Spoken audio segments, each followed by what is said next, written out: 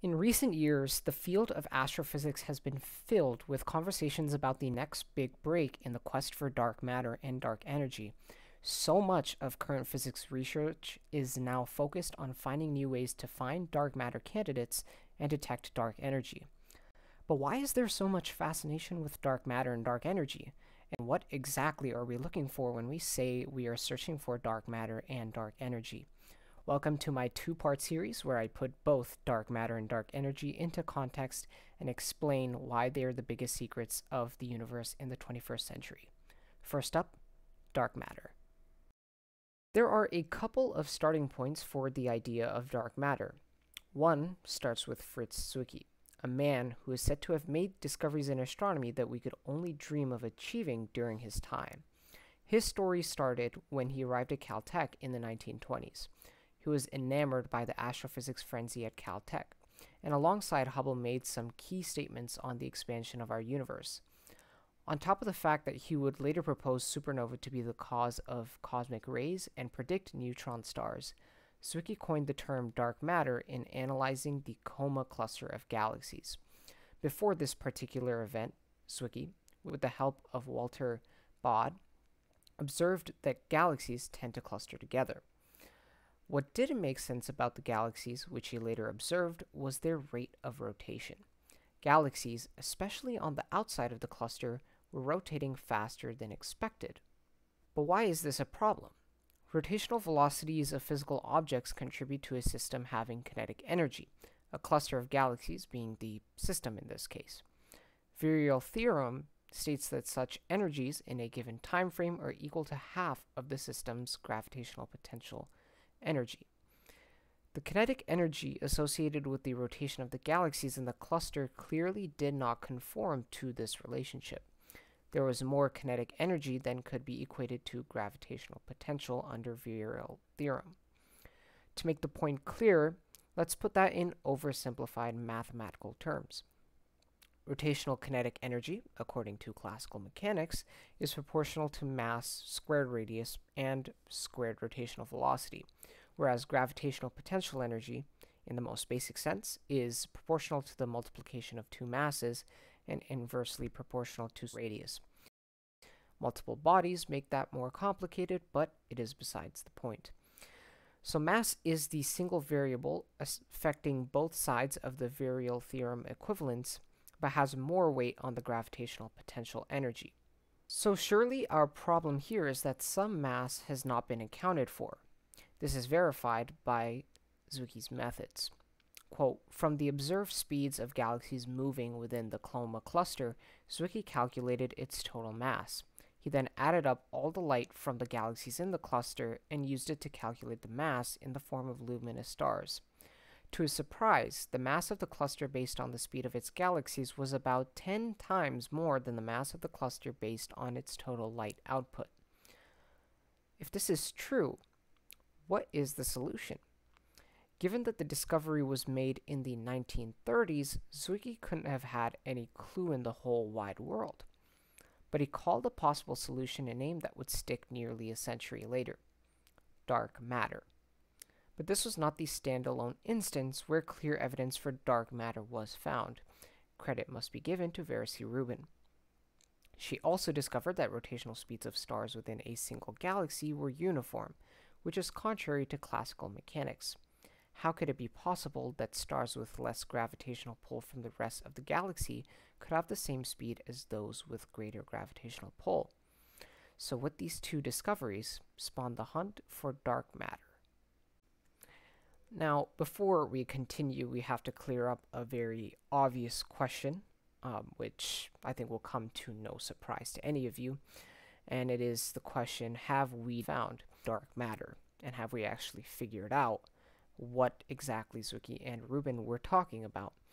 And the answer to that is no, unfortunately not.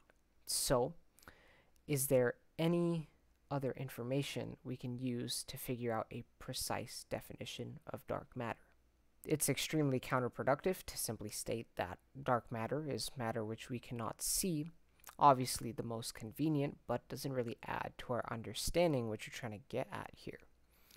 Perhaps the label electromagnetically neutral might help, but it hardly entails anything. It just really means that electric fields and magnetic fields don't really do anything to help us observe it. Is there more we can say about its composition other than this? Well, kind of. Depends on what you want to believe. We're quite confident that dark matter is among the weakly interacting massive particles, but even that theory has its doubts and doubters. WIMPs, for shorthand, are technically theoretical particles, but if we are not to classify dark matters at WIMPs at this point in our understanding, it's tough to have a video at all. So let's be more specific on WIMPs. They're not at all affected by the electromagnetic force, which we kind of talked about already, and their effects in terms of forces should not be greater than the weak nuclear force, which would make them baryonic in nature. But really what this is saying is that dark matter is that which can only be classified as having significantly larger mass compared to baryonic matter, which is electrons, protons, and neutrons, and only detected through its gravity. So we're kind of going in circles here nonetheless. Again, no precise definition of dark matter. Perhaps some relief to this worry we have here is the fact that very little of it is predicted to be baryonic matter in between galaxies. But that's really all there is in terms of precise characteristics and properties that we've identified so far. With an imprecise definition of dark matter and nothing else, we might be led to question the significance of dark matter and actually discovering it. Why does it even matter that the dynamics of the universe aren't accounted for at galactic scales? Well, the CMB and the early universe have a lot to say about that, and scientists have figured out through tireless research over the decades that dark matter is indeed quite important as a concept. In the rapid inflation phase of the universe, photons scattered off electrons in a high energy and high temperature environment when atoms had not yet formed. But ever since the universe cooled down and atoms formed, these photons have traveled undisturbed through the universe, observable in the microwave portion of the electromagnetic spectrum. However, this doesn't mean the cosmic microwave background came without any imbalances. First, its notable fluctuations are attributed to the formation of galaxies and supergalactic structures in the early universe. But even more, at large angular scales, if you split up the sky into hemispheres, there are noticeable asymmetries in temperatures, otherwise known as cold spots. This is where astronomers believe dark matter might first come into the picture of the universe. Dark matter, which may have existed in these early stages of the universe, would have significant gravitational effects, leading to these imbalances. The idea is that whatever particles constituting dark matter formed in the early universe, and with their gravitational influence would bring together mass which forms galaxies and extragalactic structures. Dark acoustic oscillations, you might call them. Without dark matter, there is a gaping hole in the explanation of the anisotropies seen in the CMB.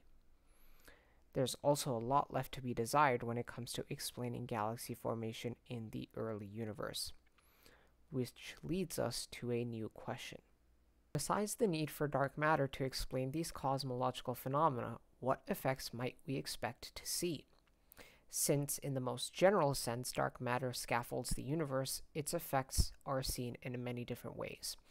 The most straightforward way is through gravitational lensing, an effect arising from Einstein's theories on gravity, predicting that large masses can cause light to bend significantly. Simply put, light tends to travel in a path that aligns with the imaginary fabric of space-time, which is better referred to as a geodesic. And since mass curves space-time, light often bends around massive objects and creates noticeable effects like Einstein rings in strong cases. In observing exaggerated instances of gravitational lensing caused by galaxies, we can infer that there exists dark matter causing a greater bend of light than would be possible with ordinary baryonic matter. Other observation methods for dark matter include investigating the halos of galaxies, which is where scientists believe dark matter is concentrated in a galaxy. Any collisions coming out of this region could give us hints as to how dark matter interacts with baryonic matter. Also, stellar streams could show us the distribution of dark matter in action. If all else fails, the best options are to go back to what helped us discover dark matter: galaxy rotation curves and cosmic microwave background. With all of this in mind, what is the research telling us and where is it getting us? Now that we have an idea of the expected nature of dark matter and a kind of non-answer for what exactly dark matter is, we are left to look at what modern research offers us. Perhaps any clues, pointers, leads, or anything of the sort. With the information we've already identified, a clear starting point for the search of dark matter is to continue looking deeper into galactic structures where dark matter has its most observable effects. More gravitational lensing, stronger evidence, and we might find something in between the cracks within this massive effort. Or we could continue investigations into the CMB, its cold spots, and anything tangible that supports current theories on dark matter's early influences. The upsides are that we can look at the mass ranges, try to narrow those down with continual research, and look for physical properties which we might not have been given before. But reductionism of physical properties in the manner that we might conduct it with mass ranges can only go so far. A limit to how precise you can be with identifying mass properties is the detection of a massless neutrino, known as the neutrino floor. A more theoretical approach that we could take to answer our initial question is also plausible. Work on those theories and make it even better.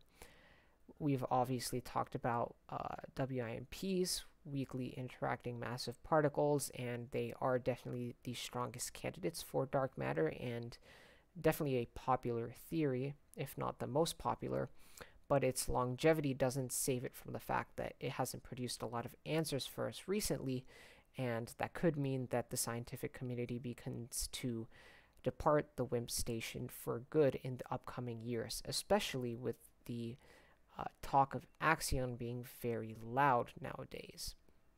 If you haven't heard of axions before, they are bosons which contribute to strong interactions by preserving some complex quantum mechanical symmetries, which I won't get into the weeds of. Their relevance to dark matter lies in the fact that their masses are very small and they hardly interact with baryonic matter. They're cold as well, which is checking a lot of boxes we have outlined for dark matter candidates. Perhaps the only thing missing is what WIMPs can do, which is predict the behaviors of the early universe quite well and the known abundance of dark matter. Verifying the existence of axions seemed to be all that is left for the axion theory, which might be another downside, especially because it's been an uphill battle so far.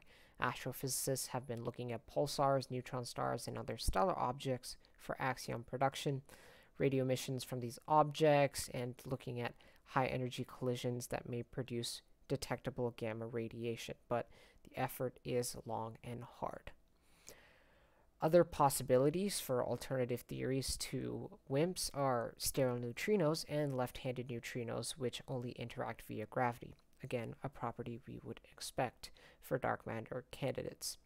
Its formation mechanism seems too complex to simplify in a meaningful way here, so I'm going to leave that to rest, but its plausibility shouldn't be underestimated nonetheless. Have all of these possible pathways for research created progress in giving us a definite answer? Well, if we immediately go bigger picture and overlap all of these potential pathways and their findings, we might be tempted to say that we are getting somewhere and we're getting little by little closer to what the nature of dark matter is. But we should be careful in identifying the fact that each distinct pathway has its distinct problems and distinct holes in it. The theories and the more theoretical approaches might lack experimental evidence and verification, and there might exist a worry that narrowing down the mass ranges of dark matter or looking into the effects of dark matter through experimental research will not really answer our big question on what the essence of dark matter truly is. Uh, Perhaps we are more so in search of constitutive facts about dark matter, whereas the experimental portion of our research is only looking around for the tend to be's of dark matter, or should we say, regulative facts. If we are to reconcile these theories at some point, try to fill the gaps between what we have seen experimentally and what we predict theoretically, um, it's important to consider how far we deviate from standard model physics and what kind of new problems arise from that. There, you can go as far as creating a new dark sector of physics that interacts with standard model physics and might smooth out some of the issues that we currently have in terms of explaining interactions between dark matter candidates and sort of more of the theory on what dark matter might really be. But there are some very deep questions to ask if we are to do that, like what kinds of properties might we find in investigating the dark sector? Maybe it creates its own new problems as the sector itself, and what kind of causal powers might it have over standard model physics? How might we expect these sectors to interact? So the answer to the question of whether research has made progress in giving us a definite answer is not clear. The theories and observations are in place and seem to be closing in on each other, but there is potential for future research to find more questions than answers. So unfortunately, to conclude this huge investigation into dark matter, we're left with a lot of indeterminacy, and this is going to be disappointing to anybody intellectually curious about this topic. And the next question is always going to be, where do we go from here? How do we resolve this issue? And can we take out something positive from what feels like huge negative in the fact that we really don't know that much about dark matter after all? Here's my attempt to alleviate a little bit of your disappointment. Dark matter is anything but an ordinary element of our universe. Its known properties, or lack thereof, are elusive, but its enormous presence and significance in astrophysics are clear and definite, from the quantum to the galactic level. This provides scientists with a clear path to converge on finding dark matter, leveraging the power of both extensive theories and experimental observations or data, despite the immense possibilities. If that's not enough to alleviate your disappointment, perhaps I should increase your curiosity on this matter. Finding dark matter entails discovering only 25% of our universe's secrets. But where does the rest lie? That, my friends, is in dark energy, the topic of the next episode. Welcome back to the Ephemeris, ladies and gentlemen. I just wanted to make a quick note at the end of this video to all of my returning viewers who have not seen a episode of the Ephemeris for a few months now. I sincerely apologize. The time I was afforded to make these kind of videos when I started this channel, I don't really have anymore.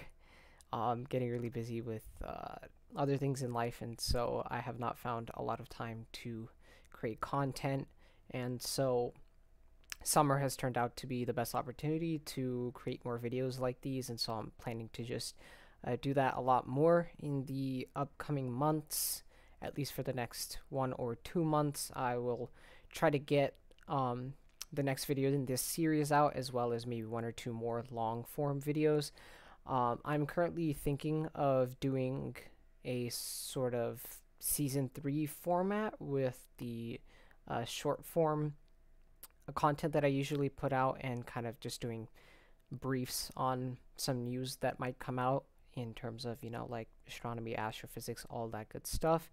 And so that's kind of the plan. It's not a guarantee that I'll be able to get out all these pieces of content that I'm thinking of at the moment, but the hope is that I'll be able to do that before life gets busy again. So yeah, once again, thank you for viewing this episode of the Ephemeris, and I hope to see you again. Peace.